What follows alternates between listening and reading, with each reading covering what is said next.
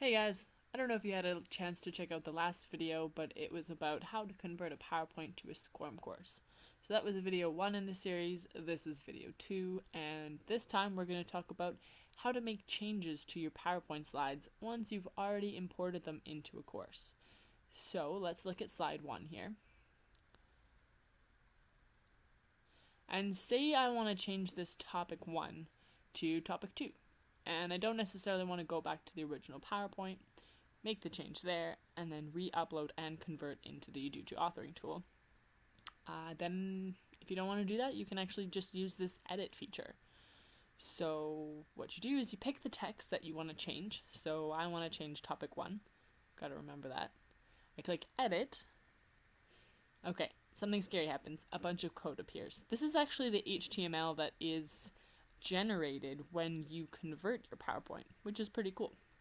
But if you don't want to read all this code, I totally understand, and what you can do is you can use the Control F function, or if you're a Mac user, you can use the Command F function, and you type the text in you want to change, so topic 1, and you can see that it gets highlighted here, and I want to change this to topic 2, so I delete 1 and I add a 2, and then I press save.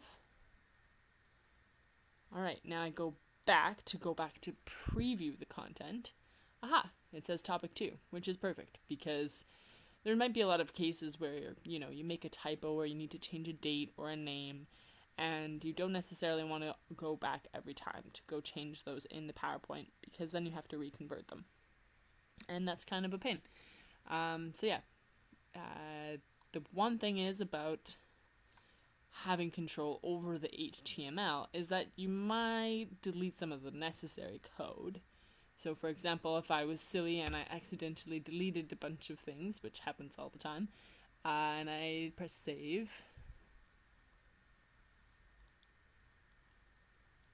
Oh no, I lost my slide. Okay, so that looks kind of scary. If this happens to you and you're like, oh no, where's my content? You always have the undo all button, which is your revert button. So this is going to revert the slide back to the way it was when you first converted it. So you always have that there. And then you can press save. There it is. Now you don't have to worry. So yes, it can be scary that you have control over the HTML code, but you can always revert it back to the original. So do not be afraid. Make changes at your will. Thanks for listening.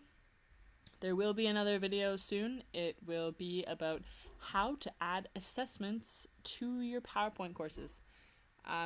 So check it out. Thanks for listening. Bye.